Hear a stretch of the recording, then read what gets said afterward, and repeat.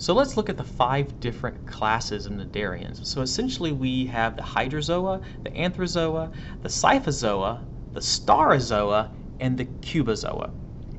The Hydrozoa are exactly what it sounds like. It's contain our hydras, which also contains the manivore, which will clarify why they're considered hydrozoas. The Anthrozoas are the sea anemones and the corals. They are all together in the same class. The Scyphozoas, these are going to be our true jellyfish. The Staurozoas are considered to be stalked jellies because they're a very recent descendant of, or a relative of the true jellies, but they're not true jellies.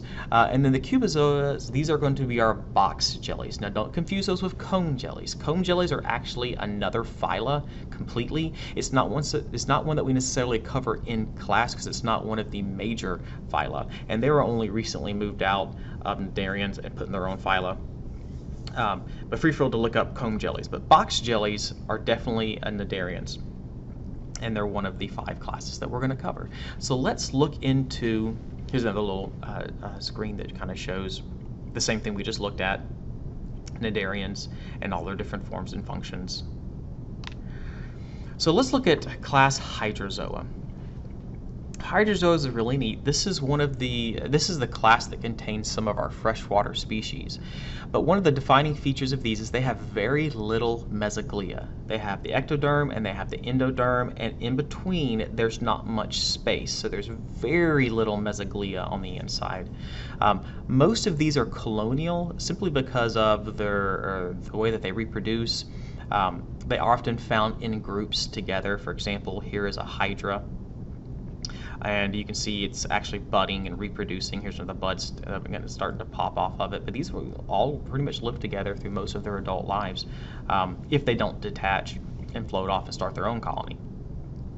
So in Hydrozoas, the polyp form is found in the adults, while the medusa form is mostly found in the young. There are some examples, some exemptions to this, all right? Because remember, nature's never going to do anything one certain way. It's going to find infinite diversity, and you can't ever say this does this and only does this, because nature's going to prove you wrong every single time. So we see this with hydras. So in fresh water, the hydras only exist as polyps. They do not have a medusa form, and that's pretty daggum neat. It actually sets them apart from a lot of the other variations of cnidarians. They only exist as polyps. In the marine, the Gononemus vertens, this is a species that only exists as the medusa. So while they look like jellyfish, they're not. They're actually hydras. And one of the ways to tell is look at the amount of mesoglia that's in between their external and internal layers. There's really not much at all. There's some other features that you can look at that will help with that. But for the most part, they share a lot more in common with hydras, evolutionary speaking, so they're in the class Hydrozoa.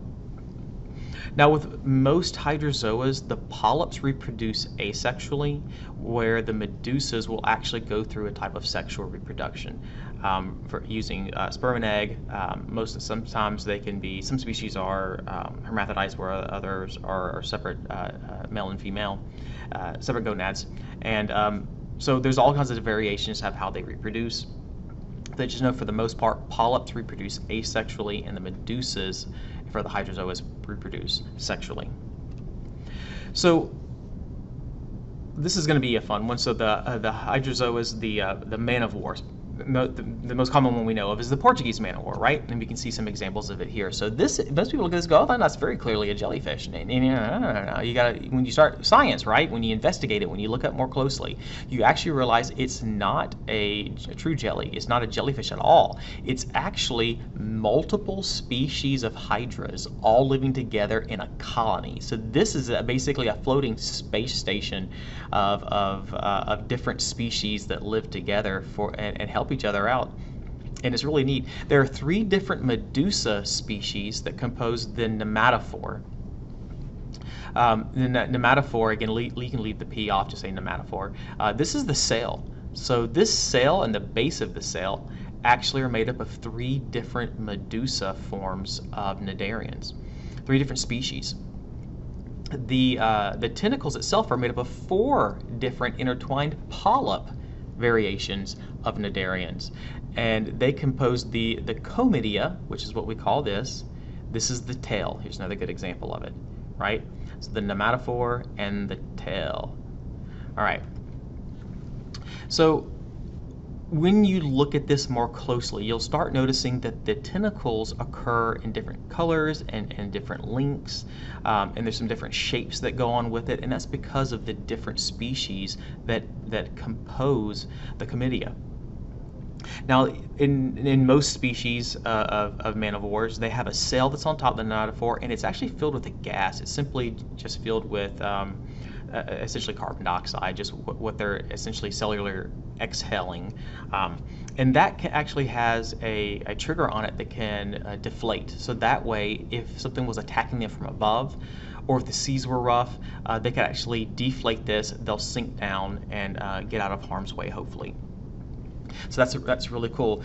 If you know anything about these, the reason they're called Portuguese man of war is because basically they are like little floating battleships. If you touch this, they will destroy you because their stings are legendarily painful. So the neurotoxins that they use are extremely dangerous. So if you see these washed up on shore, do not mess with them, because, and we do have them here in the Gulf of Mexico, okay, this is why I'm saying this. If you ever see these on the shore, do not mess with them. Stay away from them, because the tentacles can still sting you because they're a pressurized capsule. Even after the jellyfish, quote unquote, dies, the capsules can still be triggered and release their venom, and you do not want to get stung by these. Even the broken off tentacles can wash up on shore. You may never even see it, step on it, and you're going to it feels like you're getting a bullet wound in your foot. So just be careful around these guys.